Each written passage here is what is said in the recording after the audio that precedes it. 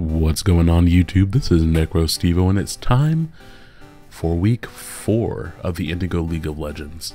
And this week the Venice Venusaur are going to be going up against the San Francisco Swampert, whom of course are coached by Connor, one of my long rivals.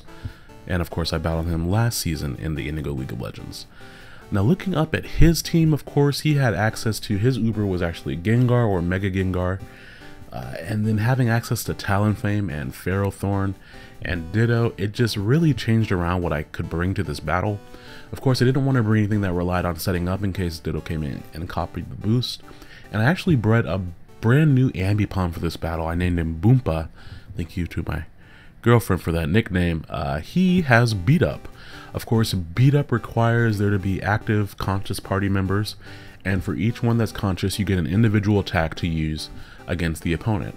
Now in Generation 6, Beat Up mechanics had been changed a little bit. When Beat Up first came out, the damage was based on the health of each remaining party member. Now it is based on the party members that are remaining, their attack modifier divided by something, and then that's the base amount of damage for that hit. So I just wanted to start off with that. He actually ends up leading out with his Manectric, and I was really afraid that he wouldn't just not switch out, and so I didn't want to try to use an electric move. He critical hits me with what was probably Hidden Power Dark because he probably doesn't have a Hidden Power set on Ditto. And I just went for Overheat, hoping to get some solid damage on Ditto. Ditto's HP is pretty low, so any damage that I can get, even if he transformed into something later on, will make him easier to pick off for Caesar. Here I needed to switch out immediately from Gastrodon. I figured if he stayed in, he doesn't really want to take this banded hit, and if he switches out into something, I can get the priority with U-turn. Since he did stay in, I expected Scald coming from him, maybe Toxic, but he actually just goes for Recover, so that was kind of, I didn't really gain me anything by hitting him with that banded U-turn, but based on the damage from U-turn, I definitely know that he is physically defensive, and I figured that he would switch out from Fluff and Trouble the Whimsicott, and that means I'm just going to double switch right into Manectric, expecting him to go into his Ferrothorn. This gives me an opportunity to finally Mega Evolve, which is nice, because then his Ditto won't be able to pick up Lightning Rod from my Manectric. And then, of course, if he decides to stay in, I can hit him with a wonderful Overheat type attack. Now, he does decide to go back into Ditto, which is mildly annoying. I just went for Overheat because I didn't have any reason to overpredict. And even if he has Toxic, Whimsicott is still a very safe switch into Gastrodon. I'm going to go ahead and make that switch out now because I don't really want Galvani to take the ground type attack if he does have it. And expecting that ground type attack, I went on to Latios this time. But I think he definitely expected me to go to Whimsicott as he went for Toxic. But I don't mind that on Latios. Latios is actually carrying choice specs with Trick and Defog this week. So Draco Meteor, Trick, Defog, and Psyshock. Kind of a weird set. I wouldn't really bring it to a general match, but in league format it's nice because I can see if I need to bother with Defog or not. Now I don't really like giving Gastrodon specs because it powers up the attack of Scald or maybe Earth Power, but locking a wall into one attack and basically preventing it from recovering is very nice. Since I don't really have any reason to stay in here, he's probably going to switch out since he's locked into Recover. I go back out into my Banded Caesar, and he goes out into Ferrothorn. And I was like, alright, now's the time I can hit this thing with a Banded Superpower. And he is definitely defensively invested, because if he weren't, I would have KO'd him in one hit there. I take a decent amount of recoil from the Iron Barbs and Rocky Helmet, which sucks, but I definitely like that extra damage. He actually went for the Power Whip. He may have been expecting me to U-turn out into something.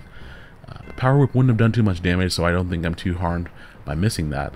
I just went for Superpower again, expecting the Gastrodon to come in. I just wanted to get some chip damage on it. Because I have Choice Band, it will still do a decent amount of damage. But he brings in Gengar and then double switches immediately out into Flygon. Since he brought out Gengar, he definitely expected me to switch into Drapion, and so now he's able to either go for U-turn or Earthquake to get some priority on.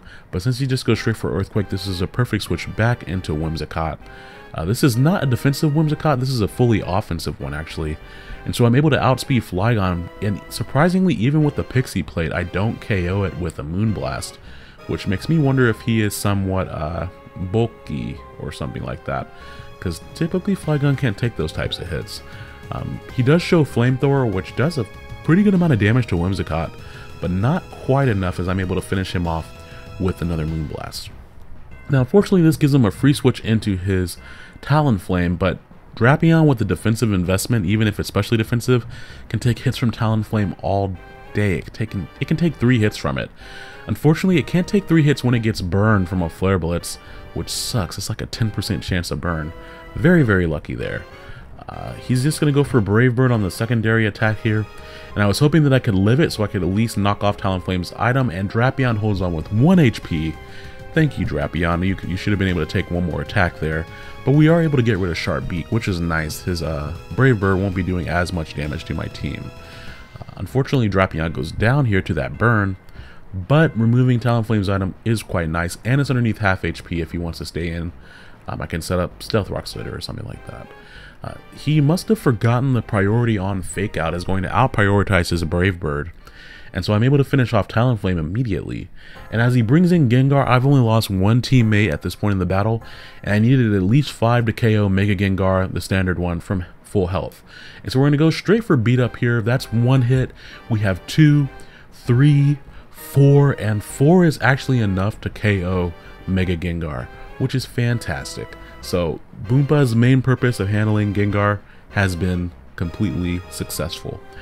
Now, with that in mind, I still need to play carefully around the Gastrodon. I don't want it getting off specs-based hits, on my Pokemon. So we're just going to go right into Latios, whom I know can take any hit from it and hit it back with a Draco Meteor, or at the very least, just sponge some attacks. Granted, I don't want to stick around for too long because I am toxic, but he can't recover without switching out and switching back in.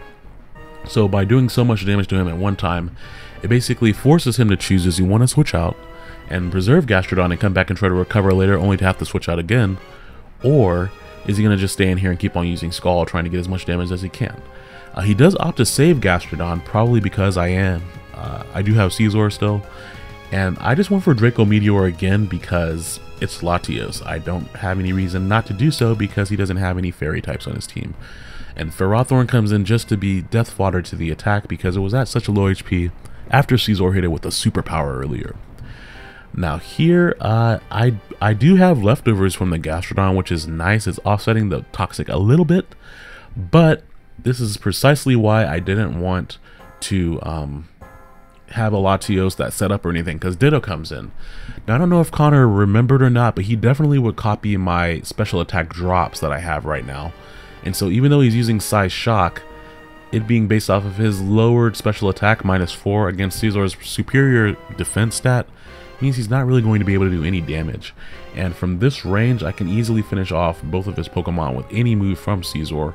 I decided to go for a U-turn there in case he went back out into Gastrodon, which he does do, which proves that his Ditto is actually probably Scarfed. So I just go back out into Fluff and Trouble here. I could have gone out into Ambipom and just used Fake Out again, but I didn't want to switch out into Ambipom and then he come in with his Ditto and then hit me with Fake Out and then get a crit or something like that. So I just wanted to keep things simple. Went out into Fluff and Trouble. Now I can go back out into Scizor, and because he's transformed into Whimsicott, now he's weak to Bullet Punch, which is even nicer. And that right there is going to be the end of the Week 4 battle. So next up, we have some additional challenges ahead of us, but thank you very much, Connor, for that battle. Rather enjoyed it. It's always fun to plan for a match against you. Week 5 is going to be a sit-out week because of the person who I was supposed to face had some other obligations, so we won't be participating anymore. But in Week 6, we'll be going up against U-Turn Crobat. So look forward to that. And in the meantime, I hope you guys have a great day. We'll talk to you later. Bye-bye now.